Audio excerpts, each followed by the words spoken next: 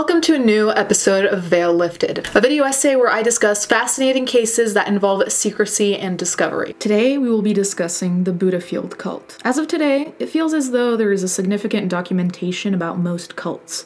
There are people who came forward, there are multiple published books and documentaries, and it feels as though much is out in the open. The Buddhafield cult, however, is not one of those cults. It is still shrouded in mystery, and the major source of information is a documentary that was released in 2016. The documentary, titled Holy Hell, was directed by and stars Will Allen, a man who actually was part of this cult. Allen joined the cult right out of college, where he graduated with a film degree. In 1985, he'd been forced to leave home when his mother was made aware he was gay. This was a turning point in Allen's life, as he would end up being invited by his sister to join what was referred to as a meditation group in West Hollywood. This group was led by Michel Rostand, the leader of the Buddhafield cult. As time progressed, Allen became the resident videographer in the cult, or propaganda minister, filming hours of their activities with Michel. However, much of this footage remained with the cult, leaving Allen with around 35 hours of edited footage. Allen stayed in the cult for 22 years and left in 2007, feeling directionless. After seeing a film titled Keep the Lights On, Allen decided to compile his footage of the Buddhafield cult.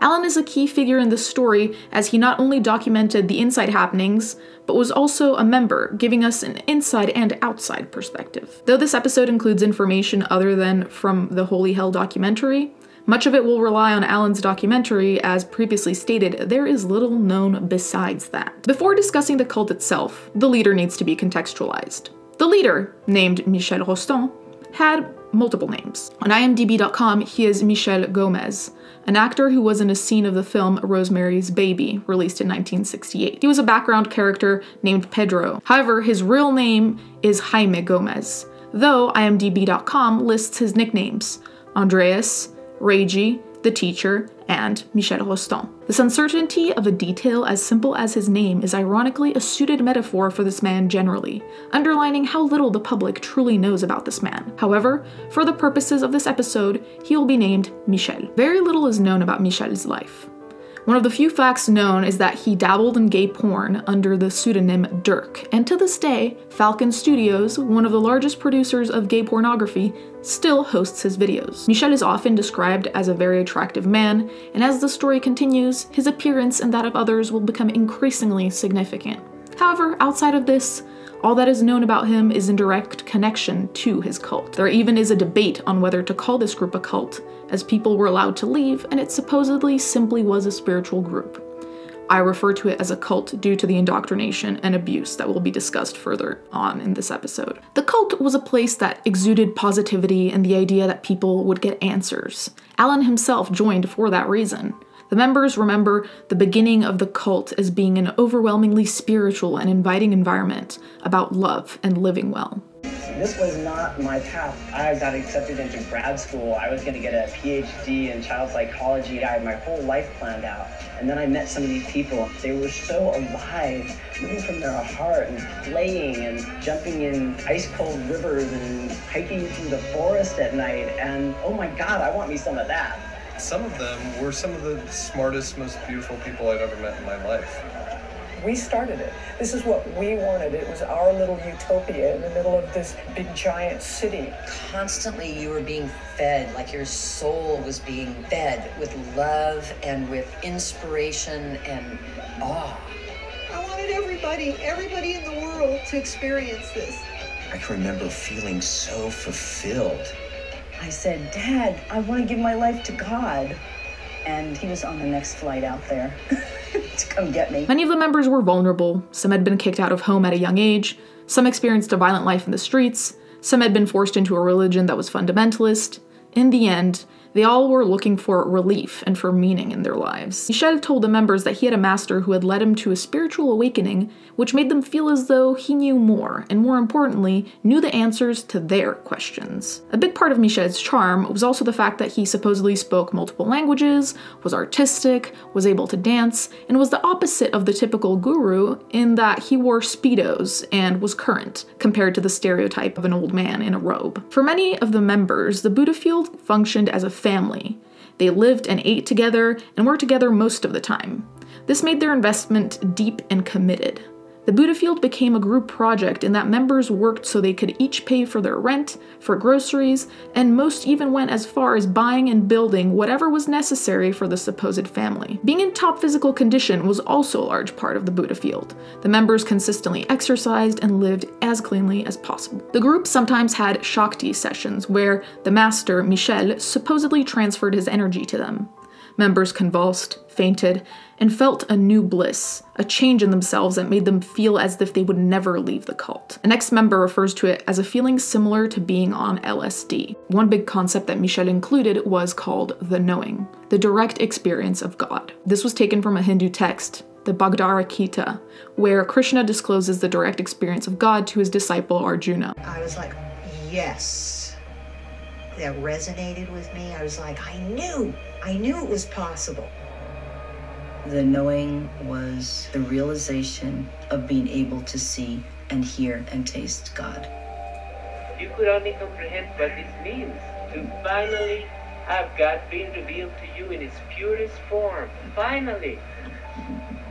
That was something that I felt like I had been looking for my entire life up to that point. I had gone to school, I had a degree, I had a great job, I was engaged, and yet when this happened, it was like all of that meant nothing. So, who wants to ask for the knowing today?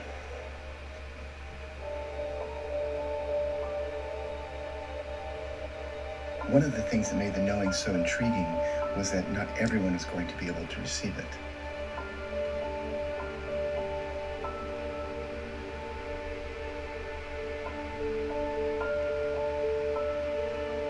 I wanted what I thought he had. I wanted the knowing. I wanted this promise of enlightenment. The ceremony of the knowing occurred over a few days. Members were told they had to give everything up, and if they hadn't, he would know. And only if they had, and they were ready, would they receive the experience. Alan was afraid he wasn't ready. However, one night Michel told Alan he had been quote-unquote fighting with God because according to him, Alan was fated to have a terrible accident that would lead to his death. Michel said that by following his guidance, he would be all right, and Alan trusted him. This day was going to meet God, okay? Not the president, not Brad Pitt. This was God. So you didn't want to take this lightly. We were up in the woods, and he looks into your eyes with, like, you know, this open eye meditation that's so overwhelming. And he said, "What do you want?" And I told him that I wanted to have the knowing revealed to me. He said, it was very doubtful. He was really playing with that for me.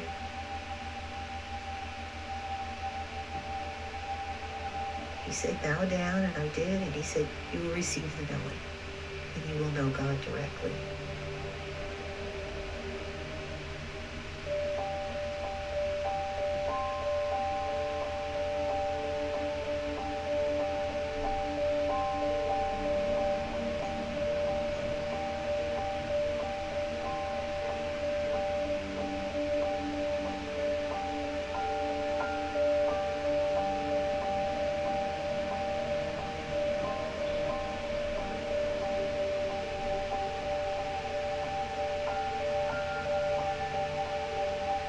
And he said, I think you're ready for it.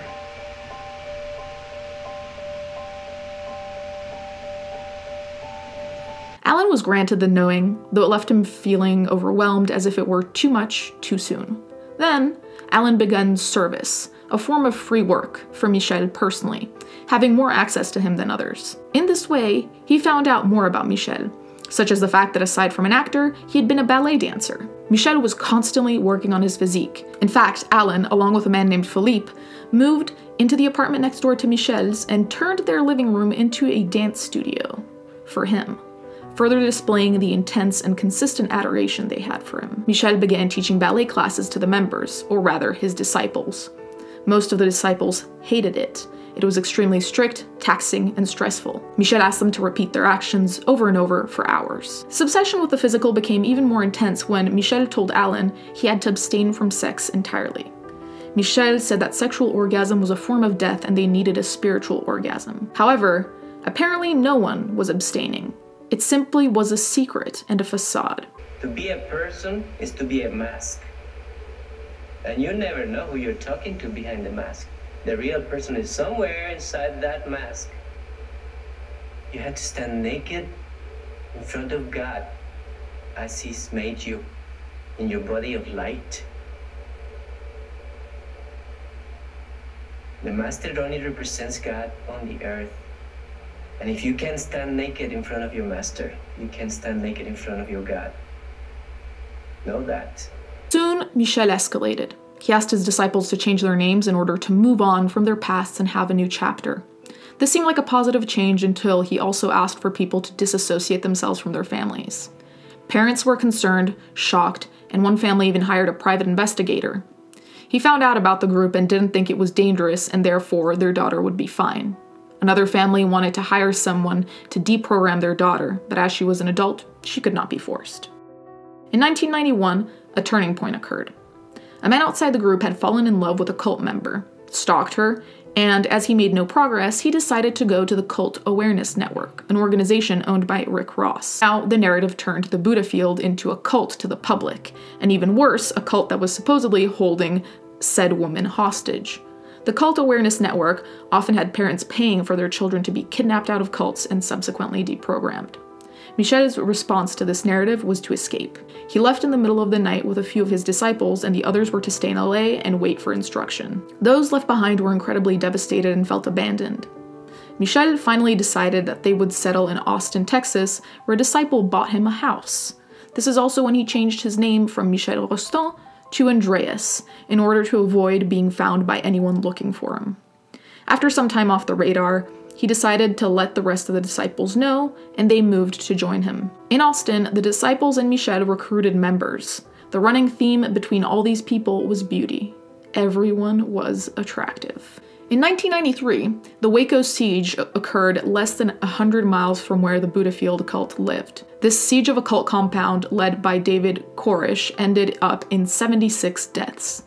Michel saw this and became paranoid that he too was going to die like Koresh and that the cult was no longer safe. This paranoia led to class exercises where Michel would tell his disciples how to respond if they were ever interviewed by the FBI. There was a heavy emphasis on them saying that they did not know of Michel at all. In fact, Michel was absolutely devoted to secrecy to the point where his disciples lied to their families in extreme ways. They would send postcards from Europe when in reality they'd never left. They'd say they moved to Mexico when they were in Austin. They all tried to make the water as murky as possible as to their real situation. Michel's love for theater and ballet continued, and at one point he even got his disciples to build him a theater. He'd come and see their work every so often, and when he didn't like it, the disciples would tear it apart and rebuild it to his liking. Once it was built, every day they had rehearsals for a play. These rehearsals lasted hours, and people even left their jobs in order to be present. Michel made these plays extravagant, with costumes and set decoration, and each play would only show once, and the only audience was the disciples, who also were partaking in the play. This extensive rehearsing and production only served to show how much Michel wished he were in the limelight of the entertainment world. He wished to be treated like the actor he was not. He continued to control the life of his disciples by banning entertainment such as books, radio, and television. Michel's obsession with beauty escalated to the point where he began suggesting surgery, as well as his imposed exercising. He himself began to show that he'd been wearing makeup and had had plastic surgery himself. This showed the contradictory nature of Michel. He said that the body was only a vessel, and to focus on the spiritual, yet he demanded that everyone fit his exact standard of beauty. The standard of beauty also extended to pregnancy. Any disciple that was pregnant was instructed to immediately terminate and get an abortion. Whenever a disciple left the cult, Michel would spread lies about them and insist that no one was to communicate with them.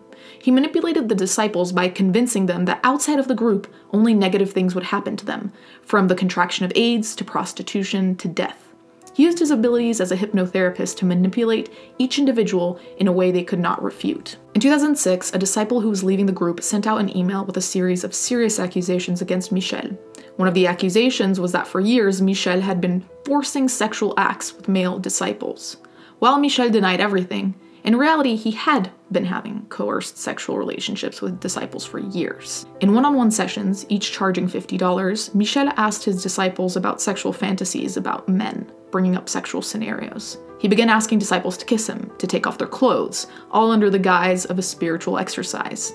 He began coercing his male disciples into sex, and even when they hinted at not wanting to, he simply ignored them and carried on. When one disciple resisted, he would begin the same way he began hypnotherapy sessions, by rerouting their resistance as resistance to someone else. He made every effort to shift their resistance onto anything or anyone but him. None of the disciples used the term rape in regards to his actions. However, it is clear that any sexual activity was not consensual, but rather coerced and manipulated. Slowly, male disciples began telling their friends about what had been happening. Alan shared that he too was one of the disciples that underwent Michel's abuse. Michel told him that he was saving his life, and this was how his teacher had taught him. As people began to open up about what they had experienced with Michel, the pieces began coming together. He had been feeding each individual a different narrative, and once people began to speak, they began to see who Michel really was. Once people confronted him, he denied all the allegations, but the disciples saw his face change, his eyes grew dark. Michel asked his disciples to attend a meeting where a video of him was shown. What this is cannot be put in a biographical letter. It doesn't need resumes about a story, but this is free, untouched, unpolluted, not apologized. There were some people that for the first time I saw in a gathering that got up and 10 or 20 people left while that video was going on because it was so disturbing. This is when the spell broke, and just like that, disciples began to leave in the masses. Michel then asked a disciple who was still in the dark about his behavior to see if she could ruin people who were trying to ruin him. He wanted to destroy those who were telling the truth and exposing his predatory behavior. Some of the ex-disciples threatened to sue him, but said they'd leave him alone as long as he stopped being a teacher. This is when they decided to relocate him to Hawaii to hopefully give him a new start, a new chapter that did not include him being a maniacal guru. The ex-disciples described the end of this community as a huge death, or the equivalent of a bomb going off in a village, leaving everything destroyed. This is where the story should have ended with Michel. However, in Hawaii, he simply created a new group. He was found and filmed with new followers by a cinematographer named Polly Morgan, who often had to hide behind bushes to film him. Michel had renamed himself Reiji, which translates to God King. It was clear he had simply rebranded himself and recreated a community that deeply believed in him. One of his ex-disciples wore a hidden camera and microphone, while another filmed in a hidden location. Exchange was disturbing as Michel seemed to be completely at peace.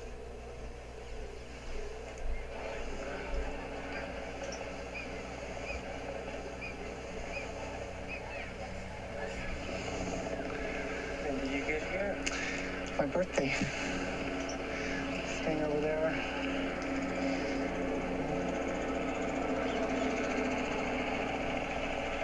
And what are you doing? Well, just being alive and enjoying. Me too. I mean, it hasn't been easy. You know what I mean?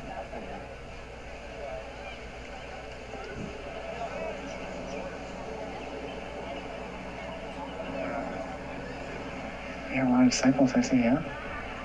No. People come and go. This is pretty much like people pass through. Well, are you being a good boy? No. I don't know what that is. Don't you think you should learn what that is? Good and bad. Better to find out what is best. Yeah. Have you been being your best boy? I was just being.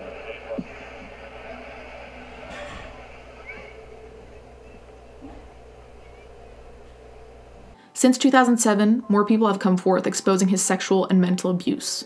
Aside from this documentary, I've not been able to trace Michel, or whatever name he goes by now. This is the last we know of him. I don't think my opinion is unpopular here. Genuinely, I think this man is a predator, and also mentally unwell. And when I say that, I think that he has a very delusional concept of himself. Most cult leaders do, because most people who think that they're God, you know, I don't think I have to explain why that doesn't make sense to me, and why most of the time there's something else going on in their heads. There's some issue. We know for a fact that he wanted to be an actor and that he did act a bit, but since he wasn't talented, that never took off. So he never really had the career he wanted. And I think being a kind of guru or whatever was his way of being an actor, because it was all an act. I don't think he bought most of his bullshit. I think he was trying to get attention and be adored, because that's really what actors get: attention and adoration and people who love them and think they can do no wrong. I don't know if he had some kind of hang up about his sexuality where he didn't really want to be like a regular person who like dates or hooks up or whatever, so they resort to this kind of predatory hush-hush behavior. But overall, I am honestly very disturbed by the fact that we don't know much about him at all, and by the fact that he's still probably active. Like, I know he's getting older, but he probably still has some kind of following. He created a new following when he was in Hawaii, so there's no reason for me to believe that he's moved on to something else, which is scary, because potentially we still have people who are getting raped, really, and coerced into sex, and who are getting taken advantage of. And the one thing that I want to make clear, because I didn't really mention it prior, but when people leave cults, if you've seen any documentaries about cults, you know this, they have a horrible time. It's not just like leaving a hotel and you go home, because there's no home to go to. You've disassociated yourself from your family. You haven't had a job in a while. You probably don't have money. Some people don't even have bank accounts, phone numbers, nothing. So it's like, in a sense, it's like you're born again and you're alone. And the prospect of that happening again to new people who are currently in his cult or who have been in his cult recently, in the Hawaii one, that's really disgusting. The predatory shit is disgusting, of course, but also the aftermath that I feel isn't often considered. That just makes me really sad for the people who, you know, fall for this guy's act, and really mad at him. And I'm kind of amazed that not many people have really talked about this, or that it hasn't been broadcasted, you know, like that there aren't more movies and documentaries about this. I was actually talking to my best friend about this, and she was saying that it was because no one's died.